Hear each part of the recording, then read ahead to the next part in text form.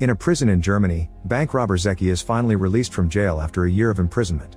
He walks all the way back to town and buys a bunch of beers before meeting with his old friend Zeynep, who has made some unwanted modifications to his old car.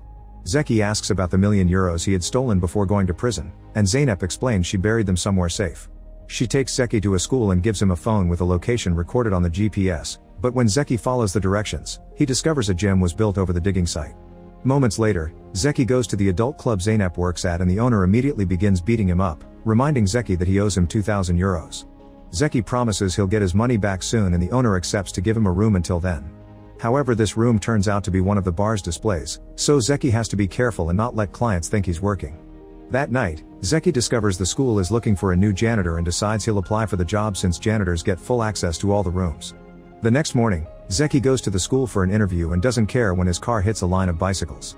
He tries to open the door to the gym but it's locked, and he bumps into a teacher named Lisi, who has a "kick me" sign on her back.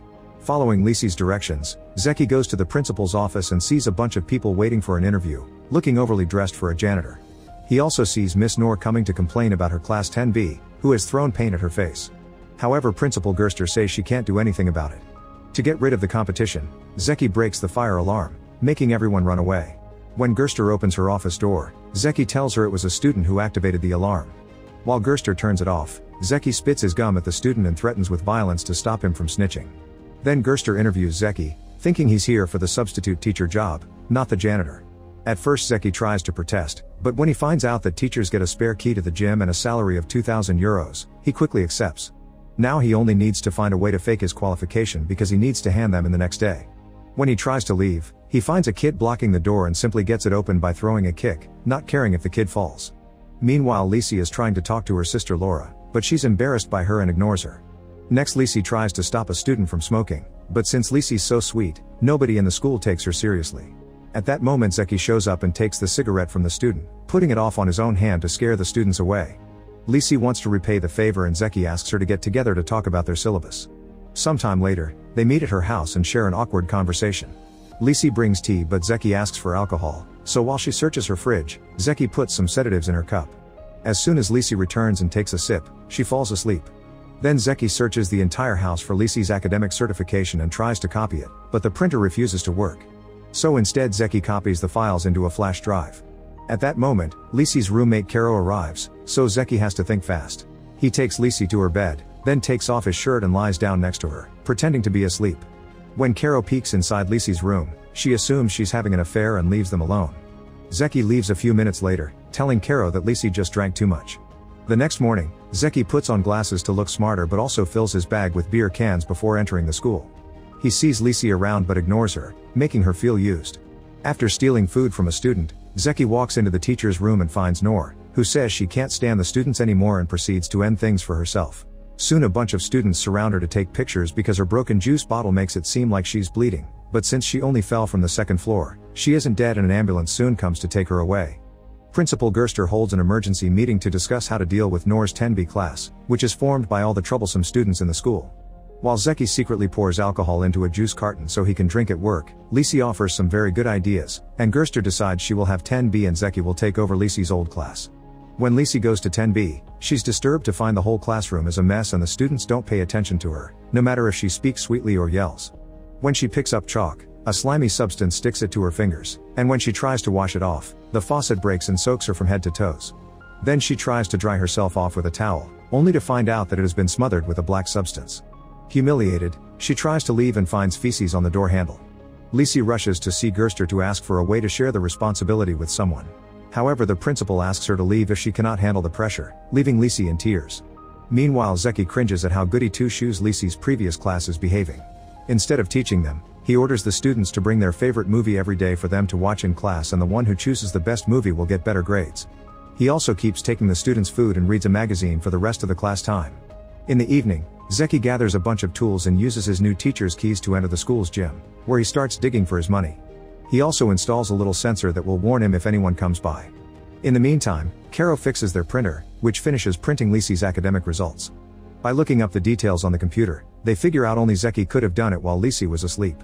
Worried and suspicious, Lisi goes to the school and in the principal's office, she discovers Zeki handed her own paperwork with the name changed. Zeki's sensor tells him someone is nearby and he goes to investigate, bumping into Lisi when she's trying to leave. Lisi calls Zeki out for using her diploma, threatening with going to the police. Zeki asks her to name her price, but all Lisi wants is her old class back. The next day, they request Kirsters to swap their classes, which she accepts after lots of begging. The first time Zeki enters 10B, he finds male genitalia drawn on the board, and when he tries to grab something from the cupboard, his hands are caught by mouse traps and a slimy black substance drops on him. As the students laugh, Zeki sits at his desk to do a roll call, but all the students raise their hands at the same time no matter the name. When Zeki tries to stand up, he discovers the chair had superglue on it and has to tear his pants to take it off. Tired, Zeki goes to his car to leave, but putting his key in activates a prank that covers him with feathers. Gerster sees this on the security cameras and calls Zeki to her office, allowing her to have a good look at his behind thanks to the hole in his pants. That night, Zeki keeps on digging with bigger tools and changes clothes there to go directly to class in the morning. He notices there are quite a few students missing, but he's come prepared with a paintball gun. He immediately comes out and begins shooting at all the lazy students, perfectly landing every shot even when the students try to escape by climbing the fence. Once everyone is inside the classroom, Zeki tells them he just wants them to stay quiet for his period and he doesn't care if they study or not. Moments later, Lisi comes by to borrow some chalk and notices one of the students is crying. When she tells Zeki about it, he just tells the girl to cry in silence. Later in the evening, Zeki's digging is interrupted when the bar owner calls him to kick him out of the club. When he puts his things in his car, he accidentally breaks a window, and to make matters worse, soon it begins to rain, so he can't spend the night in his car. Moments later, Lisi and Caro hear some noises in the garden and grab some stuff to defend themselves before going out to investigate. As soon as they find the mysterious man, they start beating him up, only to discover it's Zeki. Lisi accepts to let him stay in her house as long as he promises to teach the students for real, and even gives him some books to prepare a proper class. Caro also advises him to control the class's leaders because if they respect him, the others will automatically follow. To get ready, Zeki reads all his students' profiles and discovers most of them are micro-criminals. Later during swimming class, the students are ignoring Lisi again. Zeki joins them and throws a girl into the pool without warning, scaring the others into joining the class as well. When two boys get into a fight, Zeki tries to stop them and gets kicked in the groin in the process. Furious, he pushes the student into the pool and keeps him underwater until the boy apologizes and leaves in tears. After class, Lisi calls the boy's father to convince him not to sue, but the father thinks his son needs tough education and agrees with their methods. For lunch, Zeki takes Lisi to Zeynep's club, finding the way Lisi is embarrassed by the dancers very amusing. He learns that the class leaders want to be dealers and adult dancers in the future, which is why they don't want to study. Later that night, Zeki gets an offer from an old criminal friend to go robbing again, but he turns it down. While digging through the gym, Zeki finds a time capsule buried several years ago with letters from the school's previous students, including younger Lisi. There's a picture and a letter from her expressing how important it is for her to become a teacher someday, which Zeki finds very touching. He gets drunk and goes to look at the school trophy display, furiously breaking the glass when he realizes he had a bad life because adults didn't support him as a kid. Eventually Zeki falls asleep on his desk and in the morning, the students take advantage of this to give him a makeover. Everyone laughs at him as he walks with makeup on his face except for Lisi, who takes him to the bathroom when he begins feeling sick and offers her support, not laughing when she sees they left a message on his rear too. When Zeki goes home, he discovers Laura is about to do something crazy because she's depressed. Apparently everyone thinks she's an ugly loser. To make her feel better, he takes her to see Zeynep, who gives her a complete makeover. Then Zeki drops Laura at a student party, where everyone is now impressed by her looks.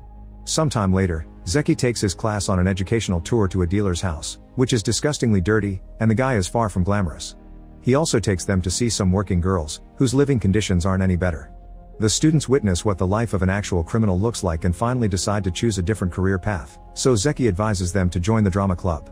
When they return to school, he also tells one of the girls that she actually has great grades and she could even skip a year. It's her behavior that is keeping her back. To get better, she needs to join the science club, so Zeki advises her to befriend the nerds. The girl notices a fight and immediately cuts in, using her years of bad girl to defend the nerds from the popular students that are bothering them. She easily wins the encounter, and when the nerds prove to be friendly, she asks them to let her join the science club, which they accept.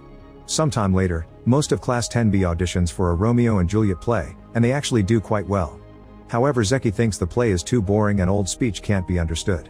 Since he won't stop complaining, the teacher in charge of the drama club quits, and Zeki has no choice but to take over. He and the students decide to rewrite the play and make a modern entertaining version. As weeks pass, Zeki continues digging the tunnel through the gym, but he also begins falling for Lisi as they spend more time together. He also becomes very fond of his students, who are starting to behave under his attention now that he's taking this seriously. One afternoon, the teacher's ratings given by the students are released on the internet, and Lisi is disappointed because she never gets selected for any category. Zeki tries to comfort her and explains that for the students to like her, she must be seen as cool.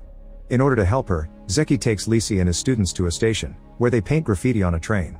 Lisi has more fun than she expected and impresses the students with a wonderful piece of art.